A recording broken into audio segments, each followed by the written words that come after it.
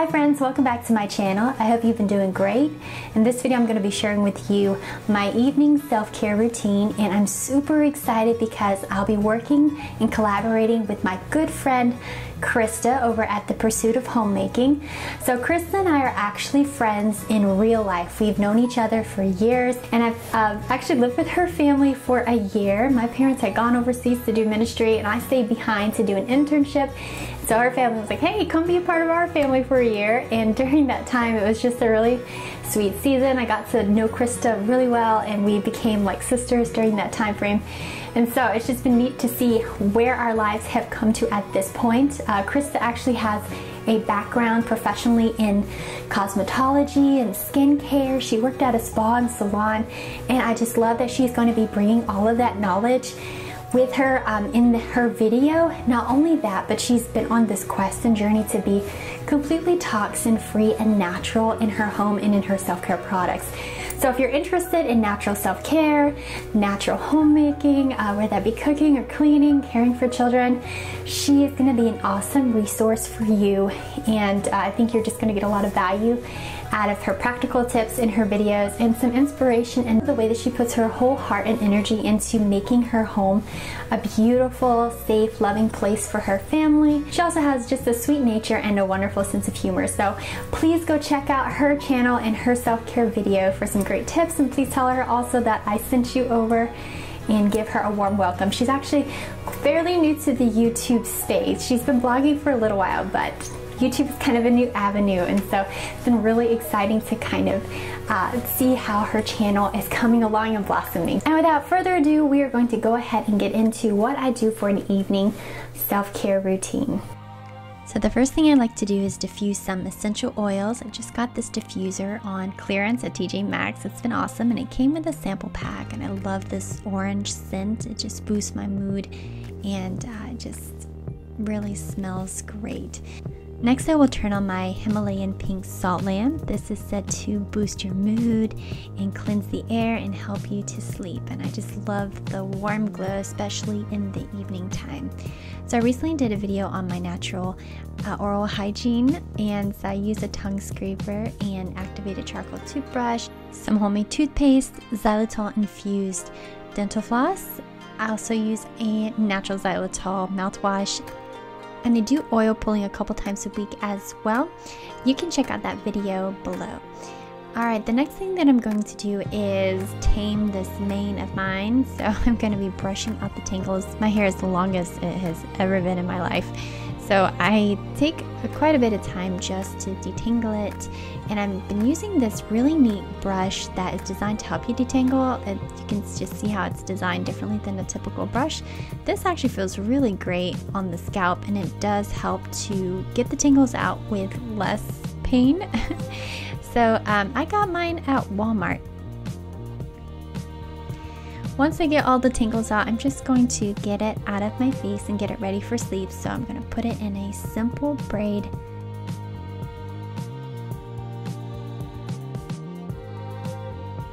Next, I'll just remove my jewelry, set it aside. And I want to show you my homemade skincare. This is made out of grapeseed oil. It also has green tea matcha and spirulina, and both of those are great antioxidants, wonderful for protecting the skin, just great for the skin all around.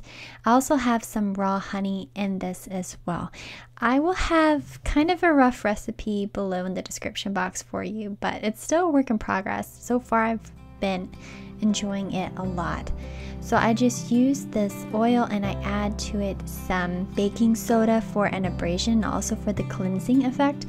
Oil cleansing is a really neat way to clean your face. It does work to remove your oils on your face and your makeup and anything that is not helpful for the skin. So you basically just apply it to your whole face. I like to dab here and there and then work it all together as soon as I get my whole face covered. And it's amazing how this feels, the oil and the baking soda, as you're massaging it over your face. It feels really great.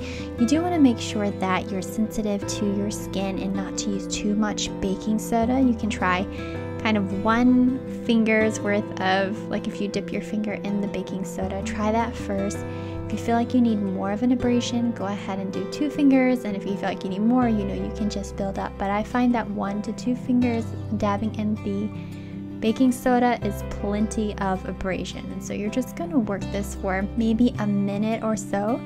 You can do it longer if you like, and just try to get all of that makeup and dead skin cleared off. And then the next thing you're going to do is take a washcloth that you've run under hot water, and you're going to apply it to your face, and you're going to let that steam and that warmth work on your face. And then once that cloth has cooled, you're going to use that cloth to kind of remove that oil that you had applied. You want to be gentle on your skin and try to go work in upward motions, especially when you're working on the sides of the face, to remove the oil. This is so relaxing. So now that the oil has been removed, I'm going to be using a homemade hydrosol. This is a mixture of witch hazel, equal parts with rose water. I also added in some rose essential oils, and this is going to really cool the face. Rose and witch hazel is so good for the skin, and I think if you try it, you're really going to notice a difference in the texture. I also use this as a makeup setting spray. Next, would you believe it, I'm going to be using some more oil as my nighttime moisturizer. This came with something I'm really excited to share with you, and it's a blend of saffron and some other herbs that are really great for your skin. Rose, of course, you see again. I've enjoyed this oil. The scent took a little bit of time to get used to, but I think it really is beneficial for the skin.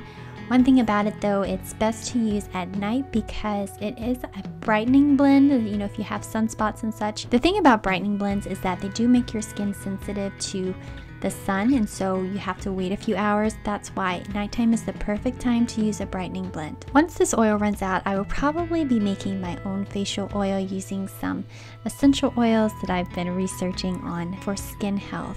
So now that my facial oil is applied, I'll be using this really cool tool called a Kansa wand. This is an ancient skincare remedy. It's made out of a mixture of copper at the top and another metal that is good for bringing out toxins and increasing circulation. I don't know if you've heard of lymphatic facial massages to help with lymphatic drainage, which is great for your skin's health. It helps to release toxins. It helps to decrease water retention in the face. So if you're dealing with puffy eyes, it reduces that. It also reduces fine lines. There are a lot of great benefits to facial massage, and you can research if you want. I've been amazed at the before and after photos from one session using a Kansa wand, especially if you're over 30. I think you would really notice the difference right away.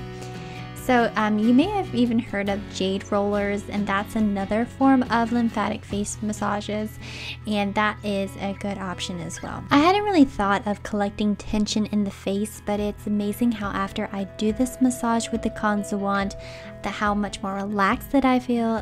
The technique that you use is important as well, with upward sweeping motions, circular motions.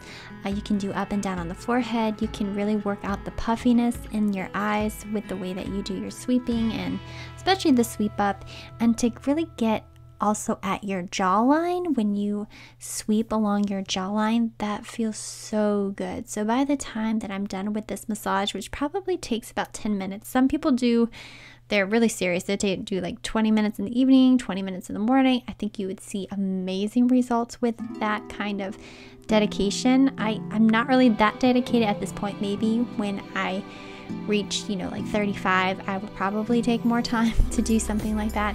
But this has been so good, so relaxing, great right before bed. If you do decide to try a Kansa wand, you buy one. Caring for your Kansa wand is also important. You can use a drop of tea tree oil and a cotton ball just to clean off the top of that and keep it good and sanitized. So at this point, I just sort of massage in the rest of the oil, and then your face is going to look oily and kind of feel oily, but that's okay. It will soak in throughout the night. I also use the excess oil on my hands and I add it to my hair. Oil is great for your hair, especially if you have dry, coarse, thick hair like I do, so it's really beneficial. And now that my self-care routine is done, it's time to relax in the bedroom. I've been trying to get away from tech time right before bed, so I will just plug in my phone to charge and then I put it on airplane mode. If you've been a part of my channel for any length of time, you know that I love this magazine called The Farmhouse Move-In. I even signed up to be an affiliate for it. So this is what I like by my bedside, just a good read, give me some good tips. I didn't really want like beauty magazines or even like home decorating magazines because those things, I don't know, make me feel like I want to be or to have what I see. So this right here is just really simple and it leaves me feeling great about my home, leaving me wanting to improve my home, but not in an intimidating way that's just totally out of reach. Also, I've been reading up on fermentation, which is a really good thing to add to your diet. Fermented foods is very good for your tummy and your digestion and nutrition absorption. So those have been by my bedside along with this devotional. This is a really quick devotional. Quick meaning, I mean, it packs a punch. Like, you don't need a lot. Gives you a lot to think about as you're going to sleep of just our relationship with God as a father and his love for us. Also been loving this wonderful Moroccan Magic lip balm. It might be the best ever, and this Clarins hand cream has been wonderful. You don't even need gloves with this, it just works so well. And then finally a pillow spray. Of course, lavender is great. This is a sister to lavender, it's called Lavandin, and it's very relaxing and soothing. Perfect to put on your pillow. So this is how my evening ends. Well, thanks so much for joining me today in this video. If you're from Krista's channel, welcome to my channel. I do hope you enjoyed this video and that you'll subscribe. And if you're a subscriber of mine, go check out Krista's video. I know you're going to get some great tips. I look forward to seeing you in my next video.